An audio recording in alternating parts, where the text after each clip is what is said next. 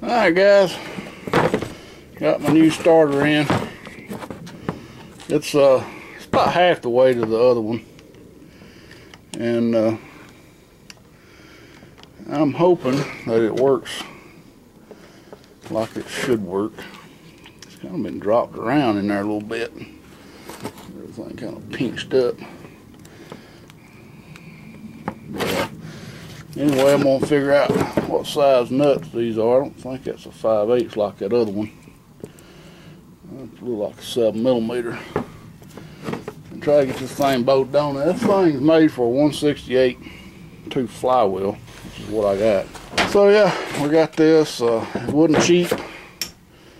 Actually got a pretty little bit better deal on eBay than we went through Summit and got, but it's the same starter Summit sells. And it also came with new starter bolts, which is nice because you're supposed to replace your starter bolts anytime you change out the starter. Unfortunately, I hadn't had the extra bolts, which I'm hoping might be the reason I'm having the issues. I don't know.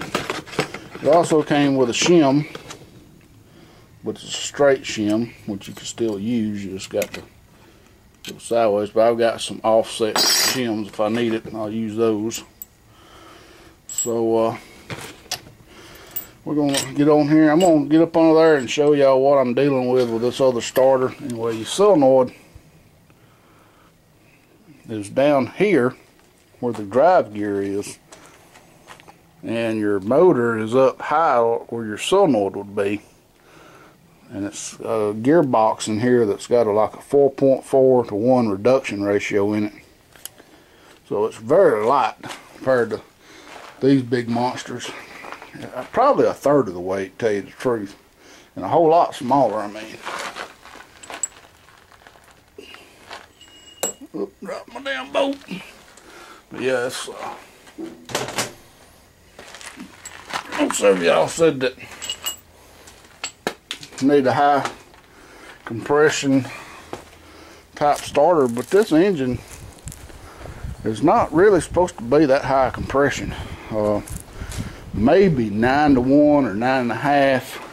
It's not one you got to run premium on, but it ain't supposed to be anyway. So I'm not sure if y'all can really tell. You got to stick something in there and bring that solenoid back, but you can kind of see the shavings right there. And yeah, I mean, I don't know. It looks to me like it's only catching on half the flywheel. I can't really see for this damn light being in the way. So that wheel just don't come out all the way. I don't know if y'all can tell, but the edge of this flywheel is over the edge of where the wheel would go, of the cog right there. So anyway, we're going to pull this little gun back down, unwire it, and get this other one back in there. Stay tuned. Alright guys, I got this damn starter mounted. I got a shim under it, but it still is only contacting 3/4 of the damn flywheel. And that's as far out as it'll go. And when I turn it loose, it don't want to retract. So I don't know what's going on with it. It's got plenty of clearance. It's supposed to have 40 thousandths clearance between the bottom of this flywheel and the tip of this blade. About to drown. It's got that and a little bit more. That's the reason I put that shim in there. I am going to have a little bit of damn clearance issues. That son of a gun's going to get hot. I can't get my finger between it and the header. And these wires are going to be right here, fingers width from the damn header.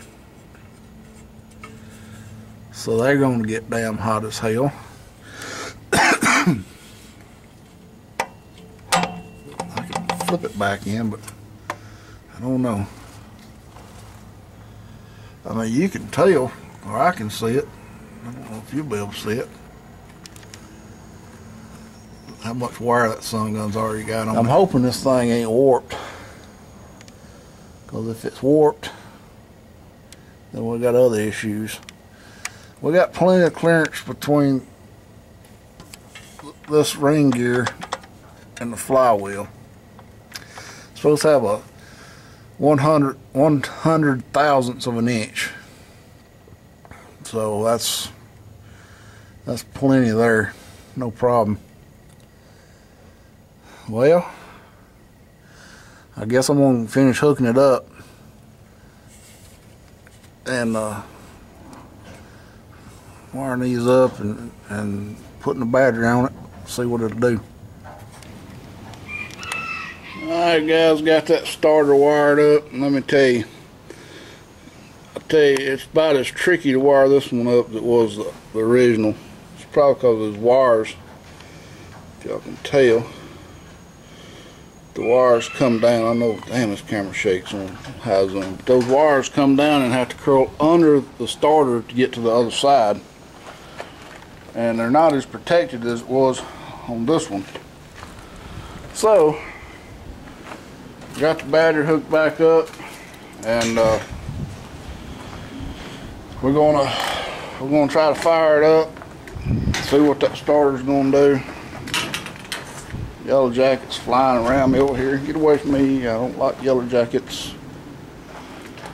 So yeah, I'm gonna try to get y'all a good viewing post here. So I can get this damn tripod set up.